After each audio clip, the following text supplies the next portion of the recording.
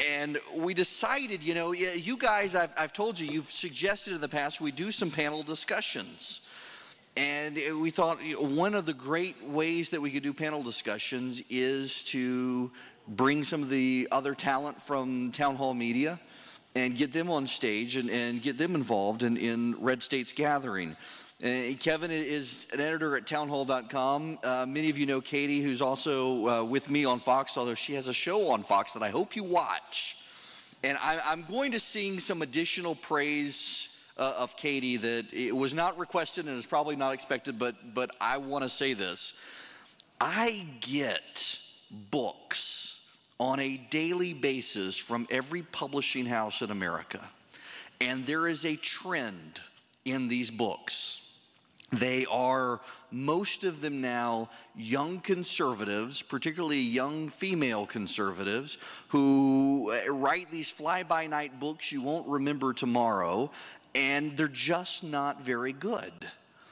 And this, I've got to really tip my hat as someone who wrote a just awful book. It was the most painful experience of my life. Katie Pavlich has written the best book on Fast and Furious that you will find, one that I still refer to on a regular basis on my radio show, that is not one of those fly-by-night pop culture conservatism books that are out on the market. It's actually a substantive, detailed book that documents the problems. It's not the only thing she's written, and I have to, as someone who has been there and done that, and now sees the dreck that comes across my desk every day, to thank her and commend her for not being one of those authors. She is just, it's fabulous. And I don't mean to downplay Kevin, but I see so much of what goes in conservative media these days, and I'm so proud of Katie and her success and the ability to write a book that so many people still quote from when it comes to Fast and Furious and other things. And I'm delighted that both of them can be here. And I'm just going to hand it over to them and let them discuss the Obama scandals.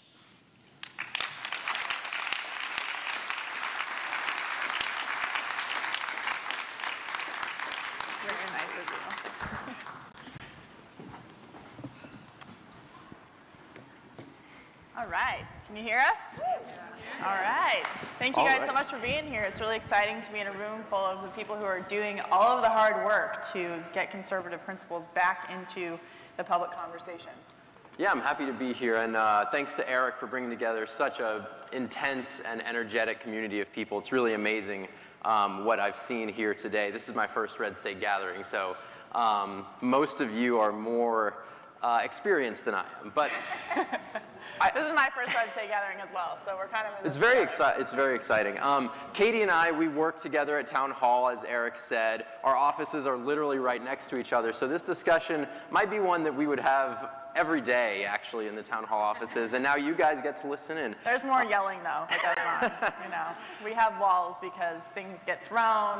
They just seem to get the throwing. Yeah, throwing happens. But I'm sure that everyone in this room can kind of go down a list of the Obama scandals because you people are all informed, and it's amazing to see exactly how much knowledge you bring to the table. We've seen it in the Q&A sessions today. But first off, Katie, I wanted to kind of ask you what your thoughts are on how all of these Obama scandals have proliferated and kind of what makes these Obama scandals so susceptible in the administration. Right, so I think it's important, since President Obama has been around for a while now, we've been in this administration for 6 years, to kind of go through a list of what we would call scandals inside the Obama administration, because there have been so many of them, and we won't be able to cover them all today because we would be here all night, as we know. But I think it's important to remind people of, you know, what those scandals have been and what they're going to be moving forward. So of course we can start with the most recent one, which I think is probably the most important one in the Obama administration, which is the IRS targeting of President Obama's political enemies, targeting of conservatives who he happened to disagree with. And we're not just talking about the IRS scandal in terms of, oh, they targeted some conservatives, big deal.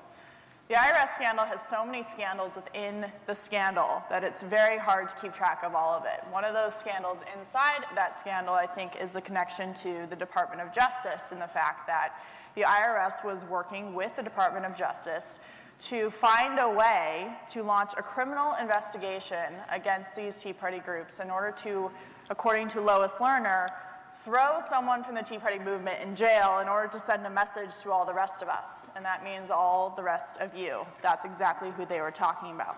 That's one thing. The other thing is now the cover-up that has happened since the IRS scandal occurred. So not only has Lois Lerner pled the fifth twice, which, okay, it's her right to do that, but it's everything else that has come with that, including her missing emails. Now all of a sudden, when we're looking for the emails that pertain to what we're looking for, they have all the emails that were between her and her other IRS employees, but they just don't have the ones going out to the Department of Justice and the White House and the FEC, you know, conveniently. So that was one. And the second, of course, is Fast and Furious, which I covered extensively, which is kind of dropped off in the headlines due to being caught up in court battles. Benghazi, we still don't have answers on Benghazi. The Department of Justice monitoring the phone lines of reporters, if that wasn't bad enough. Let's not forget that they did this to the Associated Press, they did this to Fox News, they did this to a whole host of reporters. But what was worse was them classifying Fox News' James Rosen as a criminal co-conspirator.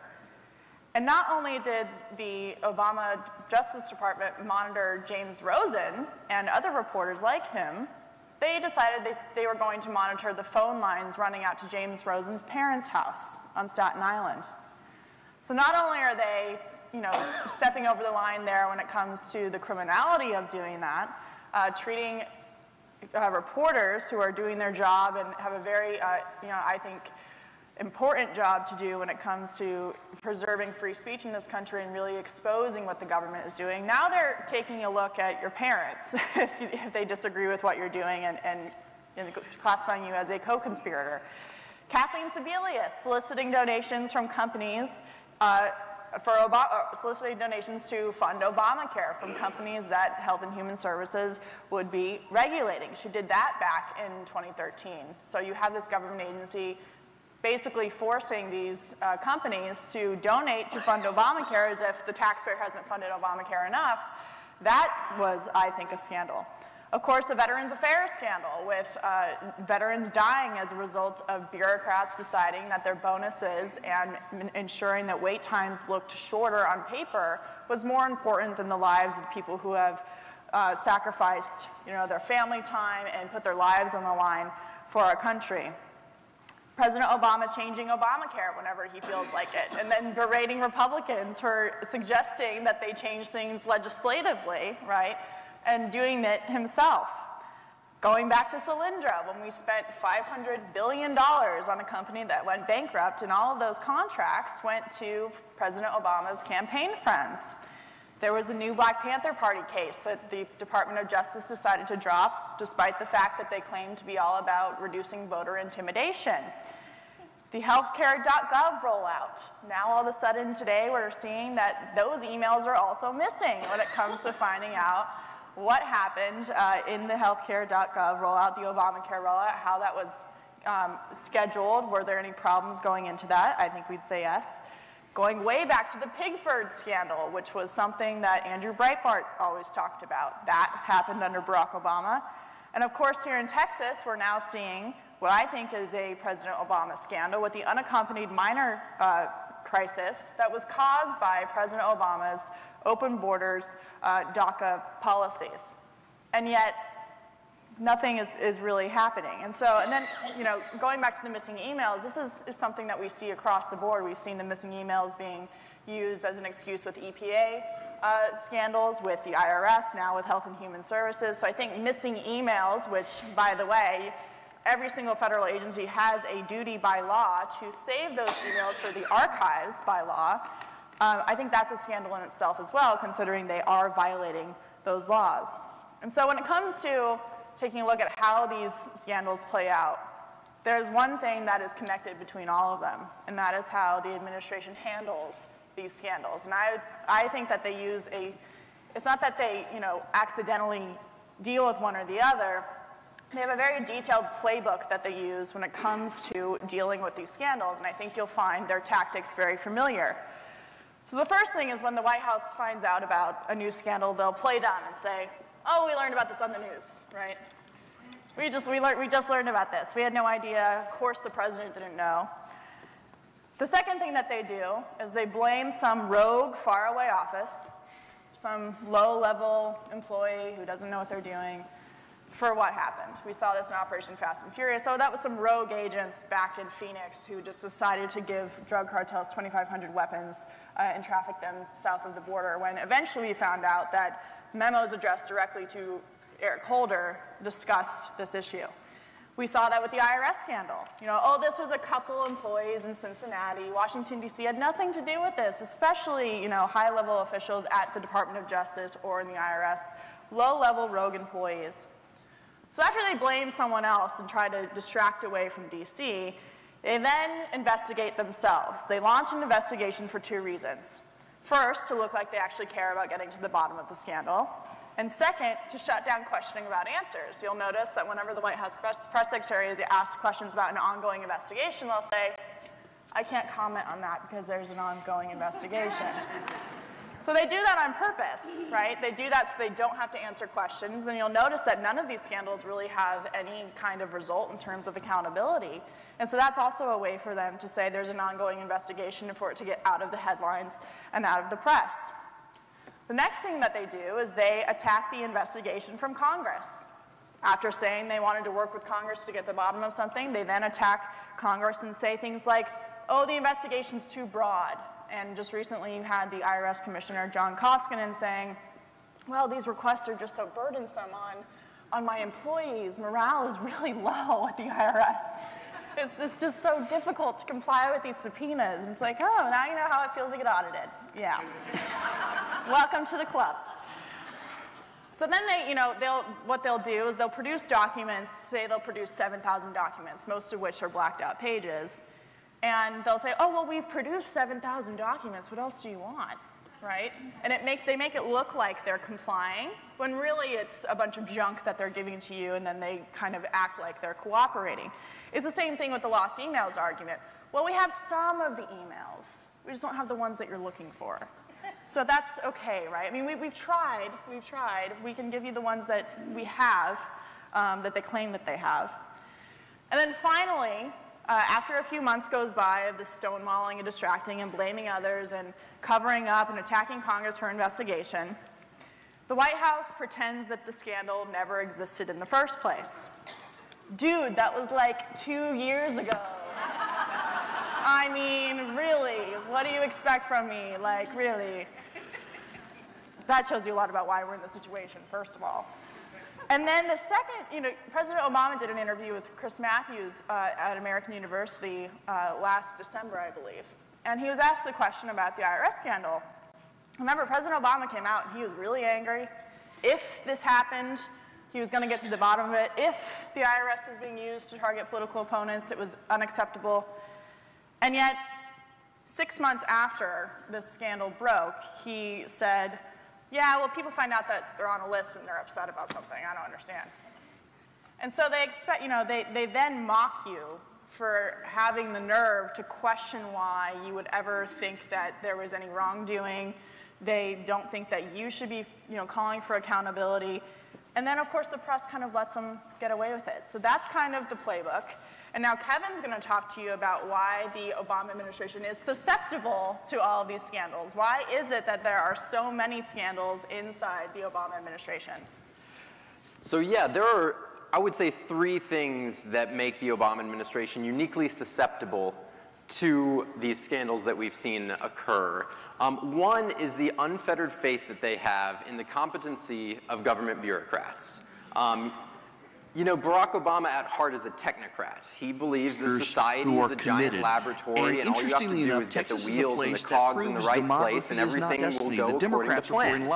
We know that's not the case. Lots of resources in They also have a failure to address the root of the problem. And they're being stymied by the fact that they believe democracy is destiny. So they see the rise of Hispanic voters in Texas, and they think, by God, it's only a matter of time before it turns to our side. There's really nothing we can do here. In Texas, democracy is not destiny. Good policy is destiny. That a massive, unaccountable bureaucracy is simply what we need to have in modern American political life.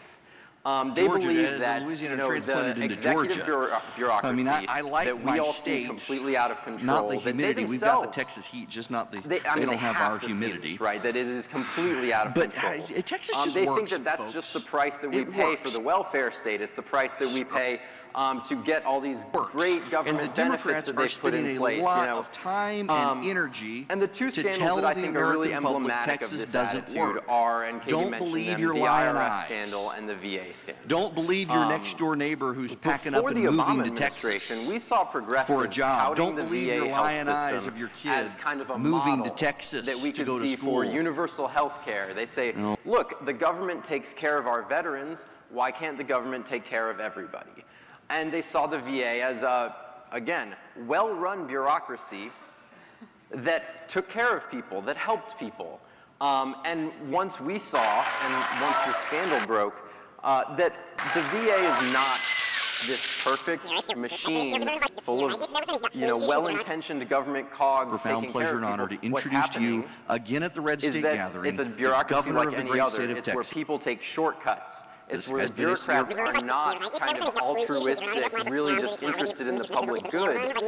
They're people who take shortcuts. They're people who don't particularly care when they fail. And when they do fail, they cover it up. And they lie to the people they're supposed to be accountable to. So the people of this country can lead their lives. It is my profound pleasure and honor to introduce to you again at the Nixon up here. But he was one of the first to recognize how large our bureaucracy had grown. And there are multiple quotes you can find from Nixon saying he realized how large it was, how even the President of the United States could not rein in the bureaucracy. He could not rein in the bureaucrats. And most conservatives and most Republican presidents since then have recognized that this is a problem. It's something that we have to struggle with. The governor of the great state of Texas. Barack Obama sees a giant unfettered bureaucracy as a feature of the American political system, not a bug. He thinks that it's something, all you have to do is get the right people in the right places and everything falls into place.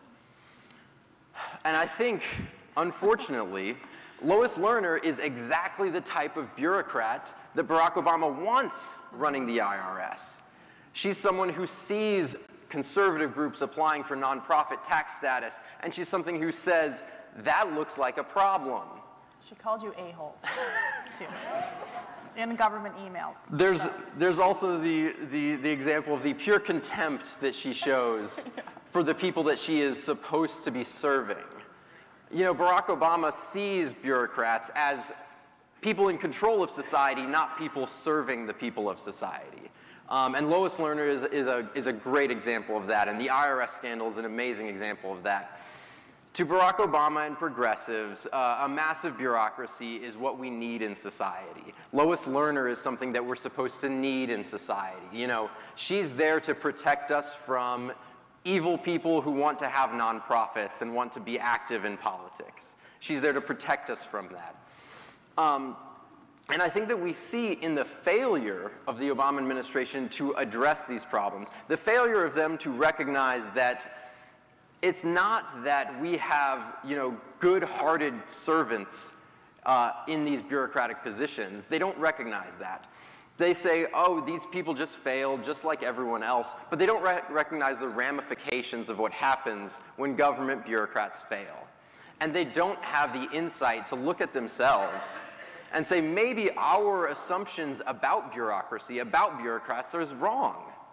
They say, oh, we just need different people, and we just need to hide these failings. We need to hide the accountability.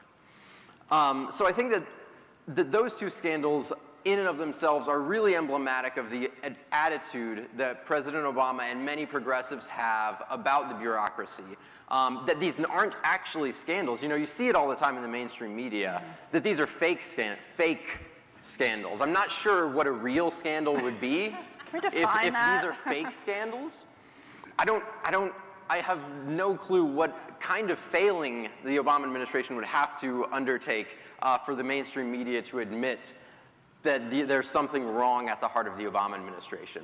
Right. But Katie, I wanted to ask you about some of the other scandals and about kind of Barack Obama's attitude that we've seen play out and why these keep happening. Yeah. And, you know, I'm not a betting man, but I would not bet that there's more that's still coming down the pipeline. Yeah, and you know, it's very frustrating, and this is a question I get a lot of, why aren't we seeing anyone held accountable? Why is it that no one has been fired? And the truth is, really, people don't get fired under Barack Obama. They do not get fired. I mean, President Bush fired, you know, no administration is perfect, but at least other administrations were willing to fire people for very serious, not just mistakes, but very bad decisions that they made that were disrespectful to, you know, law enforcement families when their family members are killed as a result of government programs, to American taxpayers who work really hard to get their taxes in on time, to our veterans who are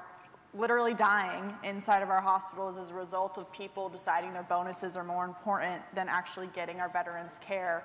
The list goes on. And the issue is that non-accountability has become the status quo.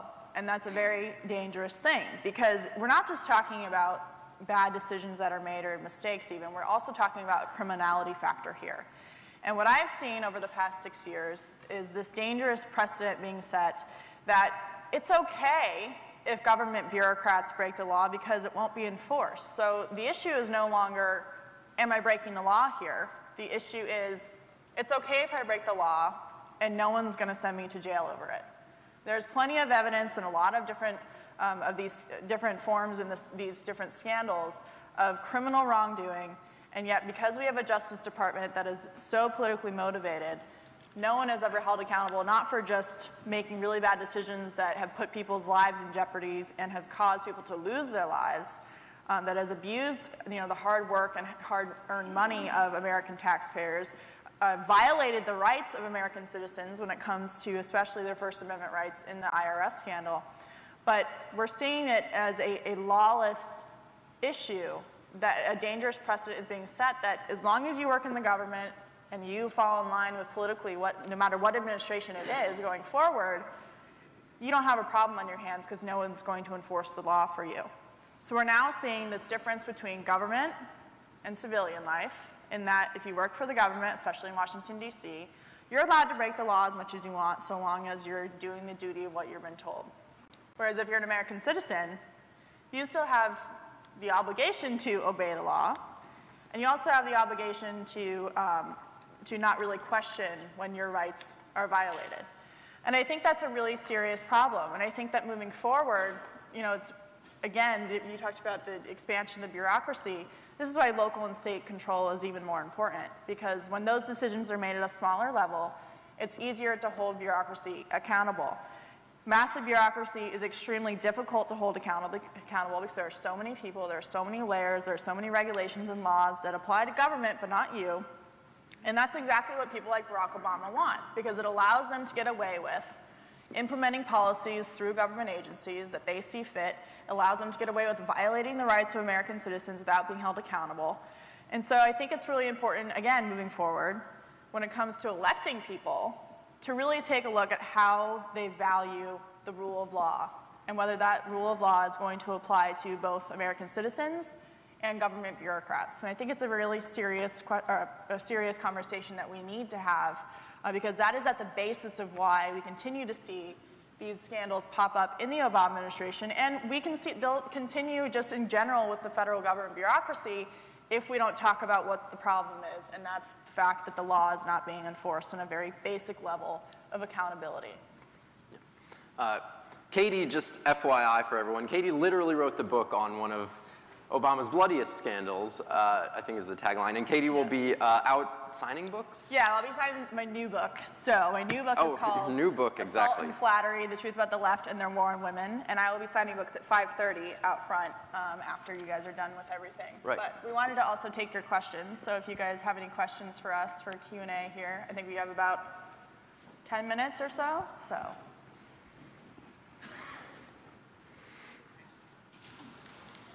Sir on the left. Hi, Katie, Kevin, thanks for coming. Kevin, just a quick comment. You're right with what you're saying. I think you're frankly a little being little too kind to the president. I think more in terms of line of what Dinesh D'Souza says and the 5 days from fundamentally transforming America. I think he's just doing what he wants, and he just wants to bring us down. But on the scandals, I was pleased to see the one investigation, the Select Committee, begin on Benghazi. The question I have is, why don't we see more of that on IRS, on Fast and Furious, on right down the list that you were describing? Well, I'll go first. I think actually Darrell Issa has done a very good job holding the Obama administration accountable. And I'm not sure how much you guys see it. I'm trapped in the DC bubble, so I see the mainstream media rush to kind of try to discredit Darrell Issa. Injected. Serene, beautiful places where disorder became harmony. And it's very unfortunate. I think he's doing a really good job. Democrats. Do you know how to fly those? Absolutely. Do you get to fly to the edge? Oh yeah. A clown show. You know, every committee hearing that they have, their investigations are continually railroaded by Elijah Cummings and the other Democrats on that committee. So I do think that there are people trying to do good, trying to get to the bottom of this. I think, unfortunately, the mainstream media has been complicit with the Obama administration in the Democrats' railroading of these investigations. Darrell Issa has been kind of portrayed as a crank, which is not the case. He's an incredibly dedicated public servant, and I try not to use public servant that much, but he is actually dedicated to holding the Obama administration accountable. Yeah, and I would add, I think in terms of the Select Committee question that you asked, I think that there's a little bit of hesitancy there because unless we have the Senate, it's very difficult to actually continue forward with accountability, which is why it's so important on so many levels to win back the Senate in November, because if you have the Senate, you have subpoena power on the Judiciary Committee. And Chuck Grassley, during the Fast and Furious scandal, and through a couple other things as well, but specifically on that, was very dedicated to getting to the bottom of that and getting people to answer questions. And when you have subpoena power in the Senate, you're able to get further and you're allowed to enforce the law more, and it requires that these bureaucrats do respond to subpoenas. So I think that there's a little bit of hesitancy there in the sense of that they need more power, and I think that they're hoping for that to happen in November. We have reached the end of the discussion. Okay, all right. Thank you very much. I appreciate it very much.